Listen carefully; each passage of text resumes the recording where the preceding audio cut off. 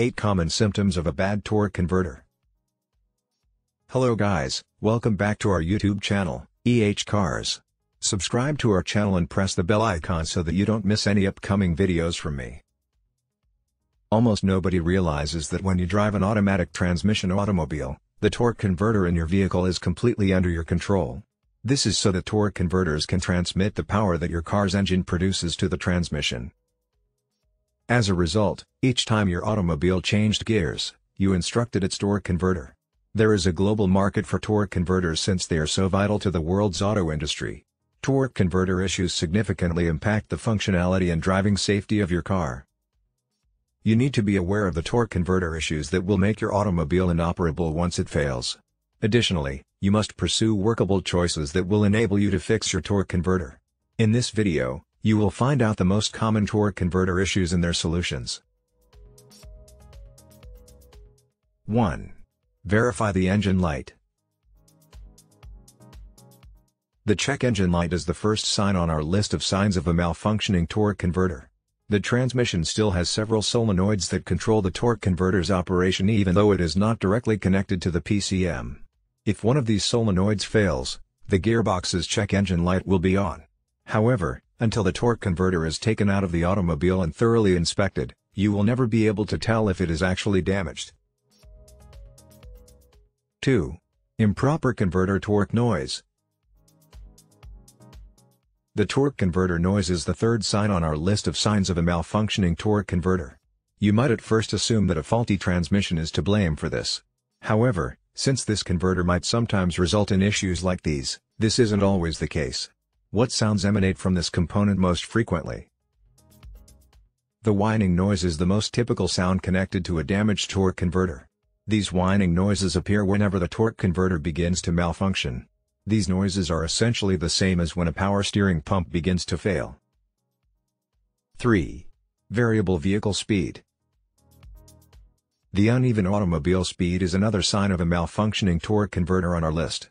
A faulty torque converter clutch pack is frequently the culprit in this. Numerous factors, such as aging, injury, or wear and tear, may be to blame for this.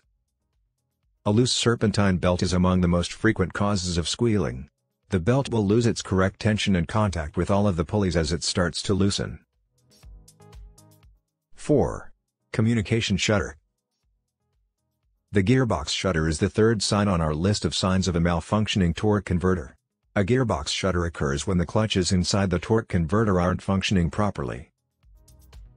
5. Overheating of the transmission. The circumstance in which your gearbox begins to overheat is the next sign on our list of signs of a damaged torque converter. On these gearboxes with worn torque converters, this is frequently the case.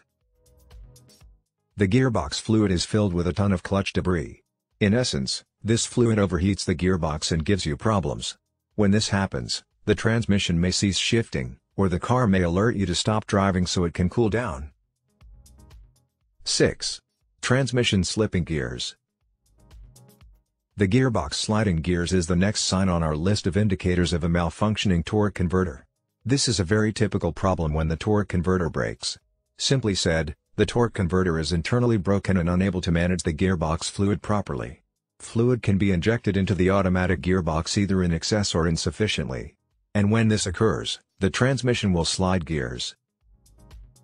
7. Stalling conditions.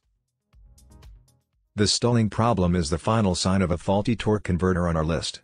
When the torque converter malfunctions, the engine will either stall at the starter or its RPMs will rise.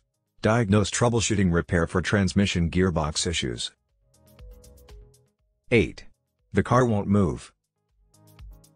If your vehicle is absolutely immobile in either drive or reverse gear, a malfunctioning torque converter may be to blame. But before changing anything, a car that won't shift into gear should be carefully examined as several potential causes exist.